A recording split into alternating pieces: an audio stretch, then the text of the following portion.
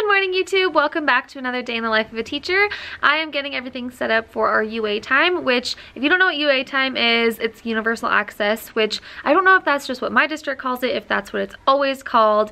I never know if I'm like over explaining things that are obvious to everyone that are teachers because it's always called that. But so for those of you who are not teachers or are new teachers or aren't sure what UA is universal access for the curriculum that we're working on whole group. So we use Wonders whole group. And so it's a time to pull small groups where every student gets to meet with you once a week. And I want to show you guys what we're working on and then what the rest of the students are working on so that I'm able to do this. Okay, so I have everything laid out on my back table. This is the very first time that we are doing this. The last 2 weeks, I've walked them through what the spelling is supposed to look like and what the vocab is supposed to look like so that when I'm doing a small group, they already know what to do and they don't have to come interrupt me. So while I'm working on a small group, you know what, actually, let me walk you over and show you what the little chart is so you guys can see what the breakdown is. So I'm going to blur out their names so you guys can't see them. So 1 second. So I got this little template from Miss West Best, and basically the groups stay the same. So the groups are always in the same color. I just rotate what they're working on. That way they always know what color their group is and they know what color to look for.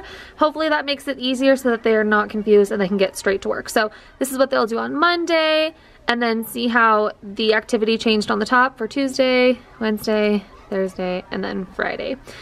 So basically, one group is going to be working on spelling, one group is going to be working on vocab, one group is going to be working on iReady reading, one group is going to be working on a workstation card that I'll show you what those are, but they're from Wonders, and then the other group is going to be meeting with me. So every group will get to meet with me once. I have my high group starting on spelling because they haven't been introduced to the spelling pattern yet, but typically those are the kids who don't need a lot of practice with spelling, at least in my experience. So I thought that that would be probably better than starting off the kids who have a hard time with like phonics and decoding starting with spelling, because they will probably not know what to do.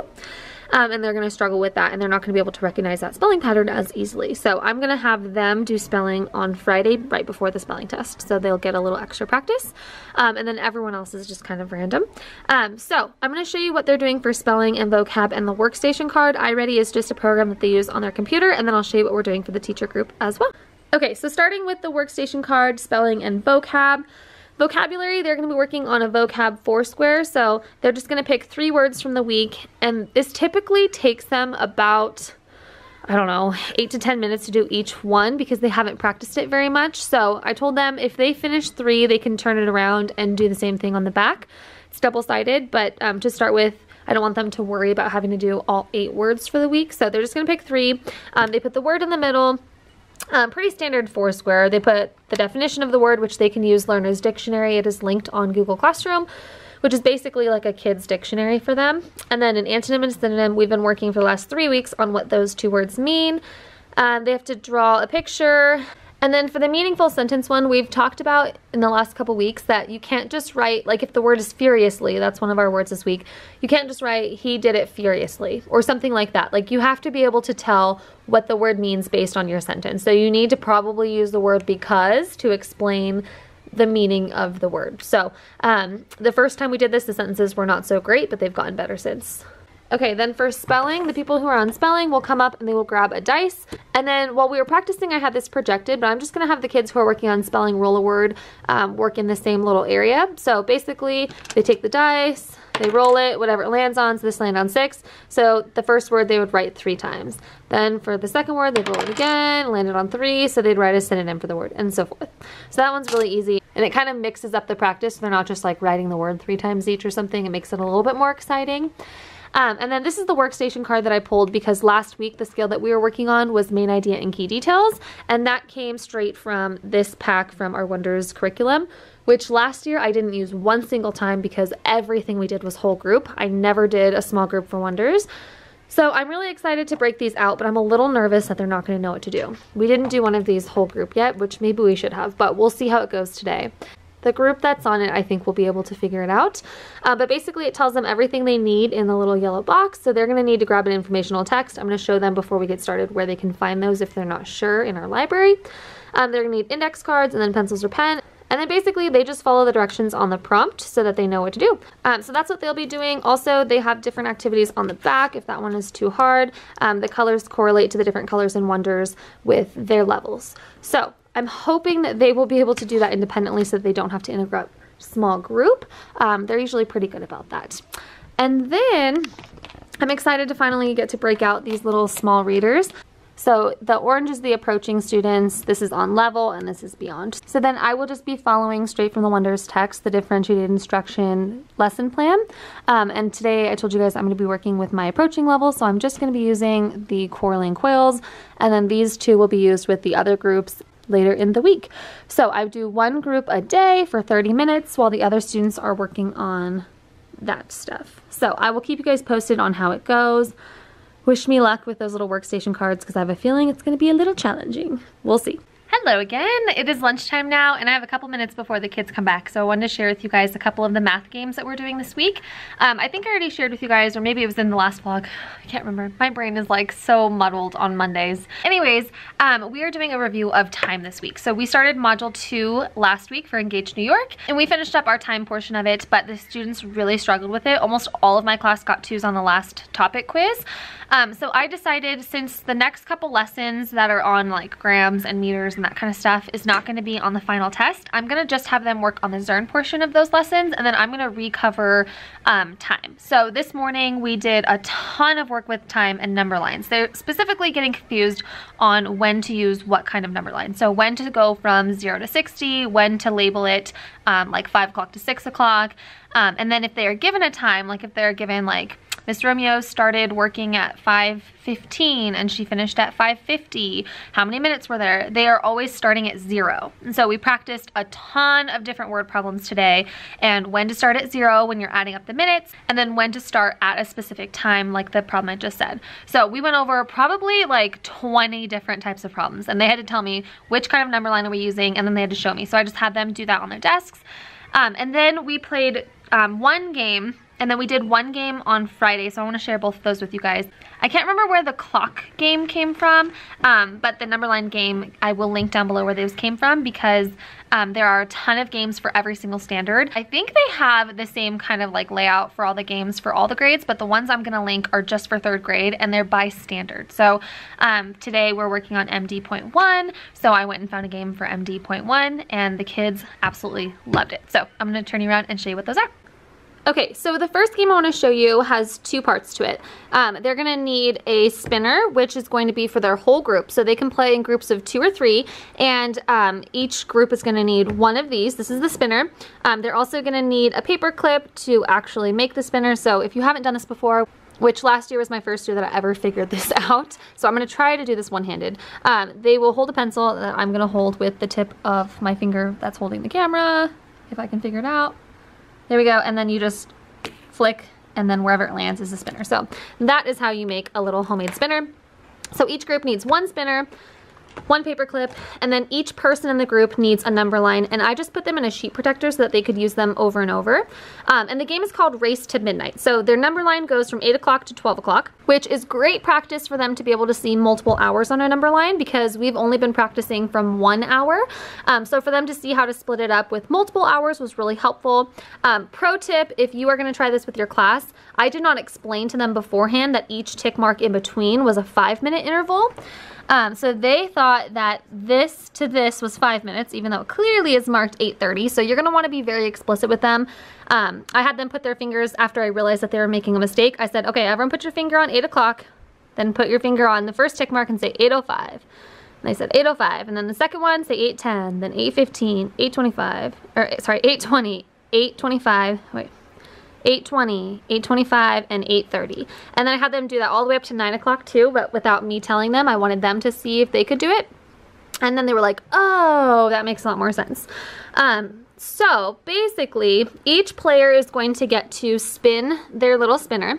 And there are different increments of time on here, either adding or subtracting time. So the first person spins, and I just told them if you get a negative amount of minutes the first spin, just spin again, and then anything after that you can have negative, but if you're at 8 o'clock, obviously you can't go any further back, so just spin again. So they'd spin however many minutes they got. They would start at 8 o'clock, they plotted a point, and then they would plot a point at their next amount of minutes, and then so forth, and they were trying to get to 12. super fun, super engaging, and then I got to walk around while they were doing this and see who's getting it and who's not. So that was really helpful for me to kind of do like an informal assessment so that I already know for tomorrow who I need to pull back into a small group and explain the number line system again. So again, I will link this down below. This is a free game. I love it. It's low prep. I ended up just putting this in a sheet protector so that they could use these over and over. They just used their little expo marker and wrote on top of it and then erased, and it was perfect. And that way I can just save my games, and I'll show you in a second where I keep all of them by module. So that was the first game. And then I told you guys that we also played a game on Friday with clocks. So all this is practicing is being able to read the time on a clock. So we played time bingo. So the reason that there's 3 different colors is because the red one is the easiest one, the yellow one is a little bit harder, and then this one is the hardest. Okay, so the red and the yellow ones are easier because they're only going by 5-minute increments, and then the green one goes up to the 1-minute mark. So the way that I did this was I just told them after we did a lesson, this was kind of like our practice for it. So I said, if you're feeling really confident about it and you feel like you can read any clock, I want you to grab a green sheet. If you're feeling like you need a little bit more practice for you to have mastery of it, I want you to grab a yellow. And then if you feel like you're struggling with this and it's really hard, I want you to grab a red. And then I have all the different times on different colors. So I would just call 3 times at once. So I would just pull a yellow, a red, and a green each time I was gonna call a time. That way I knew every single student was able to be looking for that time on their clock. And no one was just gonna sit there. So I wasn't just calling just green and then just yellow and just red. I was doing all 3 at once so that everyone was able to play. And then in order for them to be able to put a spot, I just have these little Target dollar spot erasers. I have these in these little Walmart containers that I found last year in the like Tupperware section, and they're perfect. They fit 1 whole baggie of erasers. So I just gave each little like pod, so I call like this a pod, that's a pod, that's a pod, that's a pod, that's a pod, that's a pod. So every pod got a thing of erasers and they got to share them. So then when they found the time, they would just put one of their erasers on the time on their bingo sheet, and then of course if they got you know, a line in a row, then they won. And any student who won got to go spin the wheel to get house points. So I've showed this before in a vlog, but they really like doing it. So say I won, then they would chant my name. They'd be like, Miss Romeo, Miss Romeo, Miss Romeo, like banging on their desk. And then I would get to come up and spin the wheel, whatever it landed on. So it landed on 2 house points. So then I would add 2 house points to their little house point tracker on Dojo. So the reason that I wanted to put those in a sheet protector was so that I could save them to use again. So I have all of my games split up by modules. So some of them are like games that I've gotten from places like Oriental Trading Company or Really Good Stuff or Lakeshore, things like that. So like this is an array matching game. This one I obviously bought from a store. But then there's other ones in here that I've saved and used over and over, like Multiplication Connect 4. So I just have these in sheet protectors, and then when we're ready to play them, then I can just pull them out. They're already created. I don't have to worry about printing it every year, and it makes it really easy for me. So I just keep these in a little drawer behind my desk area so I can just easily grab them. And some of them I don't have very many games for, like Module 3 and Module 6 is empty right now, because this is the first year that I've started organizing them by drawer. So once we get to those modules, I will either laminate or put the games in a sheet protector or something so that they're easy for me to use next year. So I just wanted to share that in case you're looking for a storage system for games. Okay, I also wanted to share with you guys a little bit about what I'm doing with Wonders this week. Every time I post about Wonders in a video or on Instagram, I get a ton of questions about it. I am by no means an expert. This is only my 2nd year using it, and last year was a total whirlwind.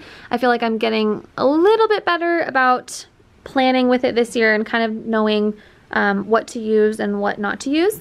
And I actually have a Tosa coming in to help me with that in 2 weeks.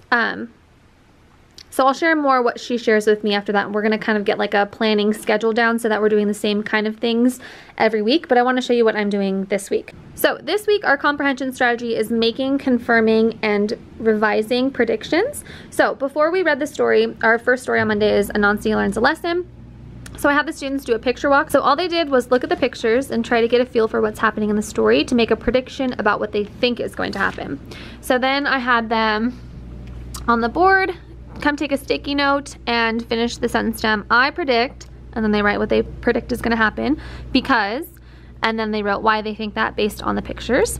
And then after that, we listened to the story 1 time. So the online portion of Wonders has the story with the person that reads it to them. So I just played it for them once without stopping to talk about any of the little sidebar comments on the TE. So they got to hear it 1 time. So then I had them listen to the story through 1 time so they could see if their predictions were correct. If their predictions were correct, then they were able to confirm their predictions. If they were not correct, then they were able to revise them. So they would talk to a neighbor and say, my prediction was correct because, and say why, or my prediction was incorrect because I predicted X and Y actually happened. So that's what we did first. Then on the second time that they were listening to it, we were taking notes. So I had them make this chart. So up at the top, we put the essential question, why is working together a good way to solve a problem? And then they made this T-chart for text evidence and the explanation of why that answered the question. And then at the end, I was gonna have them put what lesson does the author want us to learn and use 1 piece of text evidence, but we didn't get that far. We actually didn't even get to finish this. We only got this far. These are the notes that we made with students. So 1 piece of text evidence they pulled out was that Turtle couldn't trick Anansi alone. So we asked Fish to help, and the explanation of why that answers this question is because he needed help and couldn't do it alone. The next piece they pulled out is together the 2 friends created a clever plan, and their reasoning for that was that the fish couldn't do it by himself. They needed to create a plan together because maybe the plan wouldn't have been as strong if he was creating it alone. So that is what they were writing for the explanation part. And then tomorrow we're going to finish this. So we got only to page 105, and I think the story goes to 107, I want to say. Yeah, 107. So tomorrow we'll do these 2 pages and see if we can find any more text evidence. This is how I plan. I just kind of like write everything down on this side, highlight it when I get it done. This was the example I created for myself on Friday so that I'd remember what I wanted to take notes with them. And then this is what we actually took the notes on. So tomorrow, again, we are going to do page 106 and 107 and see if we can find any more pieces of text evidence that answer our essential question, and then explain it, and then we'll talk about the lesson. And the reason I included this is because I was looking ahead at the test they're going to take on Friday, and the main things that it focuses on are what lesson does the author want you to learn and why. So you have to pick a lesson, and then there's also a question attached to that that says pick 1 piece of text evidence that goes with it. So I'm going to have them pick the text evidence, and then we'll talk about why it does or does not work based on what lesson they chose. And then at the end of the story, it has this little make connection box. So that was part of our writing for today. I have these little sentence stems up on the board that says Turtle and Fish work together by, and then Anansi cannot get the berries because. And the reason that I wrote these little sentence stems for them was because we work on race writing, which the R stands for restate the question, the A stands for answer the question in a complete sentence, the C is cite your evidence, and then the E is explain how your thoughts support the text evidence. So I want them to get familiar with seeing how questions are restated. So as you can see, the make connections part says tell how Turtle and Fish work together to trick Anansi. So then it says Turtle and Fish work together by, and then so forth. So we didn't get that far today, but we are going to get that done tomorrow after we finish our note taking. And I just quickly made these 2 charts on Friday to try to keep myself on track. Because there are so many pieces in Wonders, I feel like it sometimes is really easy to get sidetracked or forget things, or, you know, you're kind of flipping through the pages in 3rd grade. It's not set up by day. It's just everything for the week is kind of scattered throughout the pages. So having a visual up for myself so that I can remember what I wanted to cover with them just helps me. So, trying to think of what else I was going to show you guys. Oh yeah. So then I shared with you guys previously that we are doing parts of the test together. So the first unit, we took off the writing section, which is this. I just printed this out from Unit 1, Week 4. So this one has 2 articles. That's the first one. There's one more. And then there is a writing piece on that.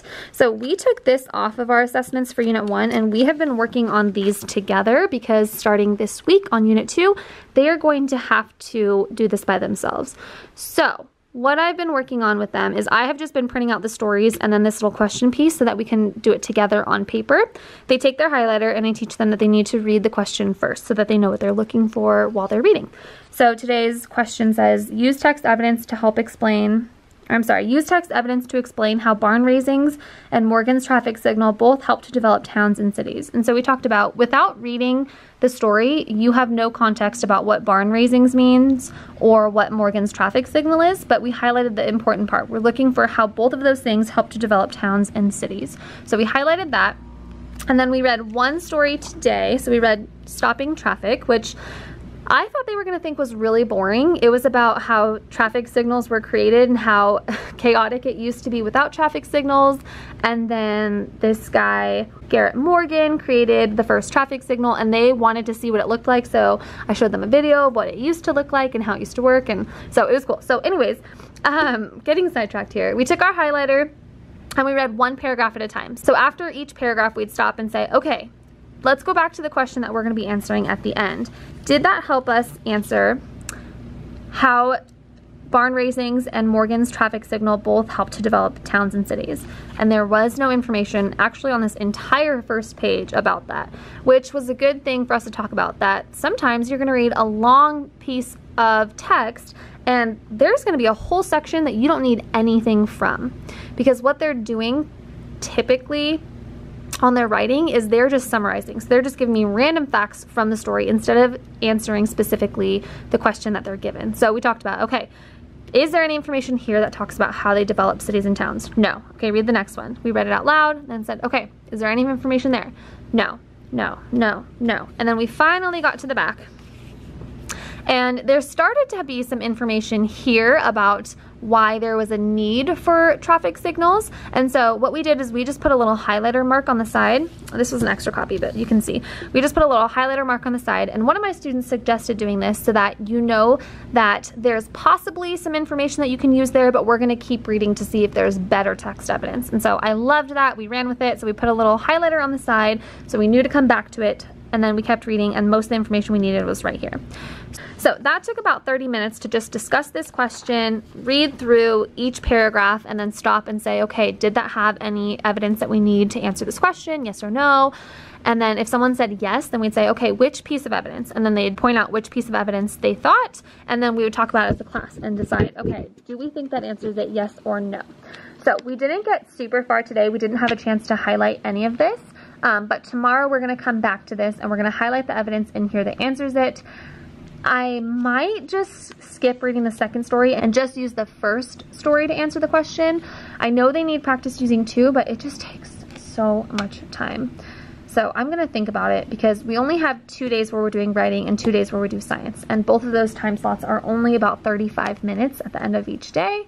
And so it's one of those things where it's like that meme where it's like, there's not enough time, there's never enough time. And that's how I feel all the time. In order for them to have like good quality instruction where they're able to actually see what they're supposed to be doing and get practice with it and help and feedback, there is literally not enough time for all of this. So that can be pretty frustrating. But anyways, I just kind of want to walk you guys through how I'm breaking this down for them, because the expectation is that they can do this by themselves, but they can't. At least from what I'm seeing, at least in my district, because this is our second year with curriculum, and the class that I have this year, last year was their first year ever having curriculum ever, because when we got rid of our old curriculum, they were not in kindergarten yet. So last year was their first year ever having like textbooks and workbooks, and so this year is a lot better than last year, but it's still pretty challenging. I'm kind of getting off track here, but anywho, so I think I just decided right now we are going to do the second one because there are going to be plenty of times where they are going to need to read 2 different stories and then be able to synthesize the information into one answer. So I do want to show them how to do that and walk them through the steps so that they can do it on their own. So I'm thinking tomorrow we will quickly finish the story, find the text evidence, and then maybe I'll have students read the second one on their own and see if they can find text evidence for that. And then maybe next week, instead of just rushing through this to try to finish one story and one writing in 1 week, maybe we just save this with our text evidence highlighted, and then next week on Monday and Tuesday when we have time again for writing, we will talk about how to turn this into an answer that includes both stories with text evidence. So that might not have been super helpful, but I just want to walk you guys through kind of what we're doing and my thought process through this and kind of wading through the Wonders curriculum, because as you guys know, if you use Wonders, there is a ton in it. So I hope that that was helpful in some way to you. I just want to quickly mention, I hope that you guys know that I'm not sharing this to try to be like, look at all these awesome things I'm doing, or, you know, like this is what you're supposed to be doing, or anything like that. I am just sharing my experience as a teacher, and hopefully you can get something from that. Hopefully there's something you can gain, even if it's like, I definitely don't want to do the way that she did it. I am just sharing my experience. So I don't ever want anyone to feel like I'm coming on here like thinking I'm an expert or sharing like the best way to do something. You know, maybe sometimes there's ideas that you're like, wow, that's really cool, I'm gonna use that. And other times maybe it's just helpful to watch teachers kind of wade through a new curriculum and kind of figure it out on camera. So I just want to point that out, because I don't want anyone to get the wrong idea that I'm coming on here thinking that I'm like the best or an expert or anything, because that is so far from the truth. So I just know so many of you guys use Wonders too, and I know so many of you struggle with it. This is, as I've mentioned, only my second year using it, and so I'm definitely struggling less than last year, but definitely still on the struggle bus. So I just wanted to share my experience with it and kind of how I'm trying to make it make sense for me and my students, and I hope that something in that can be helpful to you. So on that note, I'm gonna go ahead and get out of here because I am exhausted and I need to go take a nap. But I will probably be picking the camera up again this week, so stay tuned. I will see you soon for another video. Thanks for watching, bye. Hey guys, I know I just told you guys that I was done with today's video, but today is actually Tuesday, and I'm not going to be vlogging again this week because I just have too much going on. So I'm not going to have enough time to do a whole vlog, but I did want to share one thing that I just did really quick, because I get questions all the time on how to make curriculum fun and engaging and interactive while still teaching what you need to teach and not doing something like completely different. So I did something today with sequencing that I wanted to share with you guys really quick before I ended this vlog. So this goes along perfectly with what I was just talking to you guys about yesterday, which you just saw, for our Wonders stuff. So yesterday we read Anansi Learns a Lesson, and then today we were rereading it looking for different things. So one of the things that we were supposed to be working on today was sequencing. So instead of just having them practice on a worksheet or something that is boring, I wanted them to be a little bit more hands-on with it. So I had them get in groups of 2, and I had them reread the story either by just listening to it on the Wonders online portion or actually rereading it with a partner. And then when they were done, on their whiteboards, which are their desks, so on their desks, they just took their expo marker and they wrote down 1, 2, 3, and 4. And next to each of those 4 things, they had to write down one part of the story. And then I had them put for the 4th one, the lesson or the moral that the author wanted them to learn, because that is also something else that we're working on this week, and that's going to be on their test on Friday. So I was incorporating 2 different things that we're working on, sequencing and then the lesson or moral. So when they were writing down 1, 2, 3, and 4, I had them start with 4. So they put what the lesson that the author wanted them to learn from the story, and then they were picking the most important parts. I had them do this on their desk first because I wanted to be able to correct it and kind of guide them in the right direction. They struggled a little bit at first because they didn't know what to write, and they were writing down every detail. So if you teach Wonders 3rd grade and you're on Unit 2, Week 1, you know that in this story there's a spider who plays a trick on the turtle and fish, and then they get her back by playing a trick on her. So the way the spider plays a trick on them is she has them go to the bathroom to wash their hands before they eat, and they were supposed to share these bananas, but when they're in the bathroom, she eats all the bananas. So the first time around, a lot of them were writing like every little detail. They were writing like, oh, there's these bananas, and then they went to the bathroom to wash their hands, and then when they came back, the bananas were gone, so she was tricked.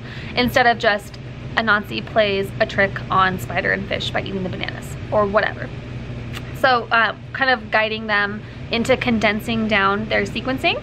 And then after that, they were able to kind of see like, oh, I don't need all the details. I only have room for 3 details, so I'm gonna kind of condense it down into the big picture of what happened. So then after that, I just cut up a piece of computer paper and put 4 strips in one bag, and each partner got a bag. So once they got their 1, 2, 3, and 4 brainstorming on their desk checked by me, then they got the bag and they got to write their 1, 2, 3, and 4 sequencing pieces on the strips. So then after that, the first people that were done, I had them answer those 2 questions that I shared with you guys about the make connections. So I just had this on the board still. So I said, okay, if you finish and you don't have someone to play with yet, then in your writing journal, I want you to finish these questions. So turtle and fish work together by, so you need to write this and then answer it. And then same thing with the second question. So then once there was another group that was done and they were able to play, we kind of turned it into a game. So I said, okay, you're gonna take your bag and you're gonna switch with the other group who's done, and then see if you can sequence their story correctly. So based on the 4 strips that they gave you, try to put them in order based on what happened first, next, then, and last. And I told them beforehand, we talked about sequencing words, but I told them not to use any of those words because then it would be too easy and it'd be really obvious what came first, next, then, and last. So they didn't have any sequencing words on there, and they loved it. Like, they wanted to play every single other person's, and there was not one group who did not write the correct summary. So this actually covered more than the 2 skills I was thinking about, because as I'm thinking, they're also summarizing because they have to be able to condense their story into just 4 parts. So that covered summarizing, sequencing, and figuring out what the lesson or moral of a story was. So in 25 minutes, we covered 3 of the main skills for this week. They loved it. Every single group was on task, and I'm not kidding when I say that, because there are times where I try stuff and I'm like, yeah, that didn't work. They were not on task with that. They didn't enjoy it. They didn't get it, but they got this and they loved it. Like, literally, they were like, this is so fun. I want to do this again. So very simple, low prep. Literally just had to cut this up, and you don't even have to do this. You could just give them a piece of paper and cut them up. But I had one little smart aleck that said, oh, well, we'll be able to figure it out because we'll just trace the cut marks, and wherever the cut marks match up to the other cut marks, that was the last one that they cut up. So I was like, I'm gonna cut the papers then.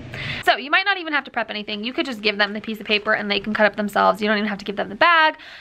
You might want to give them a bag actually, so they can trade easier with another team. So I just wanted to share that because that's one really quick, easy example of how to take something that you have to teach in a curriculum that can be really dry and boring and not fun for the kids, and make it a little bit more hands-on and engaging and fun while still teaching the standard that you have to teach. So that's all I wanted to share. Now I'm really done and I'm gonna wrap up this vlog, and I will see you guys soon.